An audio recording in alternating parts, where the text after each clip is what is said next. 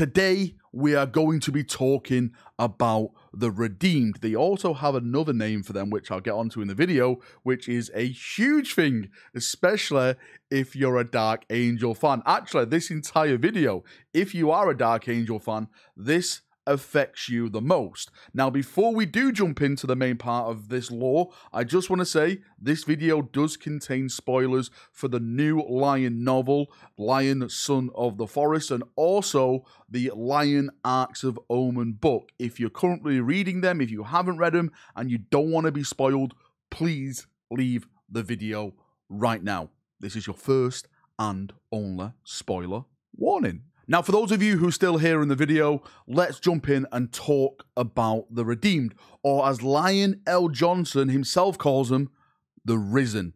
The Fallen and the Risen are two separate things now in Warhammer 40,000, and this is going to affect the Dark Angels in a big way. So just to bring everyone up to speed, so we're all on the same level, so we all know what's going on, Lion L. Johnson has, of course, returned to the Warhammer 40,000 setting on his journey as he's been forest walking, as he's been going out there and discovering this new Imperium. He's come across some fallen Marines. Now, the Lion himself has judged these fallen as being redeemed, as risen from the ranks of the fallen. He doesn't see them as the bad guys. He doesn't see them as chaos. These fallen who have now become risen, redeemed, if you want, whatever you want to call them. Let's just call them redeemed for the purpose of the risen or redeemed. Do you know what? I'll call them risen for the purpose of this video. So these new risen Marines have now swore a brand new oath of loyalty to the Lion and also to the Emperor of mankind. So they are once again serving the Imperium, they're serving the Emperor, they're serving the Lion, and potentially they will be serving the Dark Angels as well. And I think this is where we're going to start to see a ripple effect of problems, arguments, maybe even some battles going on. Because what we know now with factual evidence is that some of the Dark Angels know the Risen. Actually, I'm sure all the Dark Angels know, like, the Risen are now following the Lion for the simple purpose, by the end of the Arcs of Omen Lion book, the Lion had returned to the Rock, and the Rock was leaving the system. But also, while they were fighting on the ground, or should I say the hybrid Caliban planet that they were fighting on, one of the Risen, a Risen called Buzz, actually came in contact with Azrael. He put his hand on Azrael's shoulder, and he was like, you know, we'll hold them off. You get them back to like the pickup bit so you can get off this planet. And Azrael was like disgusted by him even putting his hand on his shoulder, because Azrael knows, well, he kind of knows like what this person is. He's seen a fallen before. He knows what they are. So you got to have this like inner conflict now within the Dark Angels, thinking, well, these were fallen. We know what the fallen were. They you know, some of them are tainted by chaos. Some of them betrayed the oaths to the Emperor, to the Lion, to Caliban, to the Dark Angels themselves. How can they come back in after saying a few words and be trusted again? It's going to cause so much bloody conflict, and this is what I'm really, really looking forward now, going forward into 10th, how this is going to outburst and ripple out. And on top of that, you also have the Inquisition potentially learning about this. And we know how the Inquisition tends to overreact to situations. So again, if you go back to the Arcs of Omen Lion book, the out pages, the last couple of pages,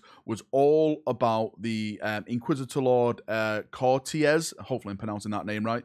He had learned that the Lion had returned to the setting. He learned that a huge battle had taken place at the Somnium Stars, and he literally activated all his agents. This is an Inquisitor Lord activating everything. So you know there's some stuff that's about to go down. With the Inquisition learning about another Primarch returning, okay, that's nothing. You know, Gilliman's returned before. They'll probably open their arms to the Lion. Yes, you are a son of the Emperor. But to then see Marines that potentially were enemies following him around, and the Lion has passed judgment on them, saying, no, they're good now, they follow me.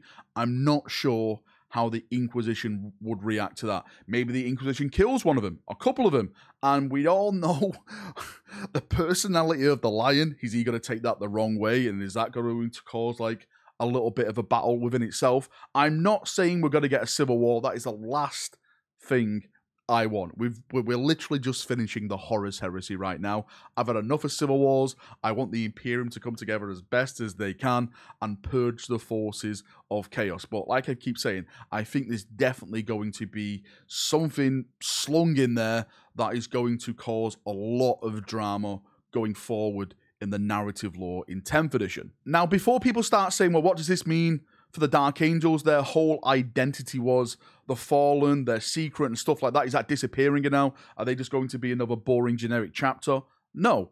There's circles within circles within circles. This was made clear in one of the cipher books, is that there's factions of Fallen and there's factions within that factions, if that makes sense. I'm sorry, I'm probably lost you. This is very Alfarius right now. So the Fallen themselves, there's different levels of Fallen. There's the Fallen who are just basically, oh my god, I got tossed through a warp portal. What the hell's going on? There's Fallen who are like, I hate the Emperor.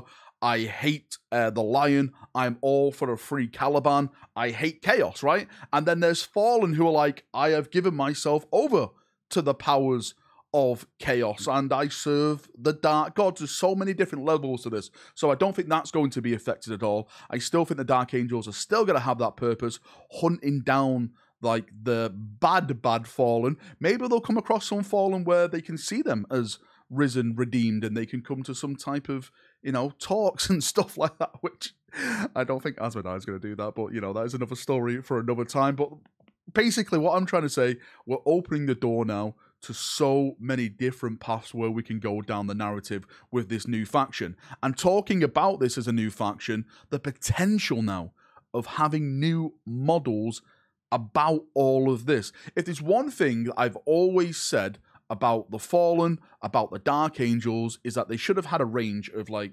specific Fallen models that show them off on the tabletop. Like what they did before was, I think you just painted some armor black of the Dark Angels and like, okay, this is Fallen.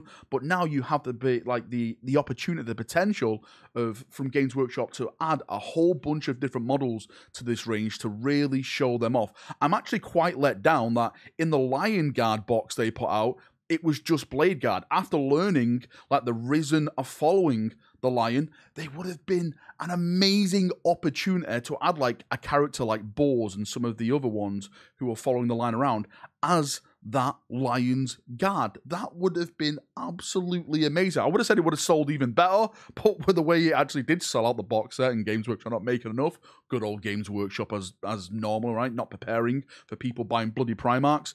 That just sold out instantly. But I really do think now that we will get models. We're going to get some really big lore going forward with all this new Risen, and it's going to be incredible. I just love the direction that we're going in. Right, that's enough waffling from me. If you love Foil Rack Fridays, it's coming back tomorrow. Of course, I'm recording this video right now on a Thursday, so when I say tomorrow, it is Friday. So hopefully you're not watching this on a Saturday and thinking, wait, what the hell? This is a Friday tomorrow? But you get it. Foil Rack Fridays are returning, and it's going to be a big one.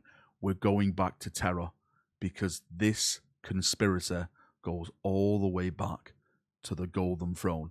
The Emperor is in on this. See you now. Have a great day, and bye-bye.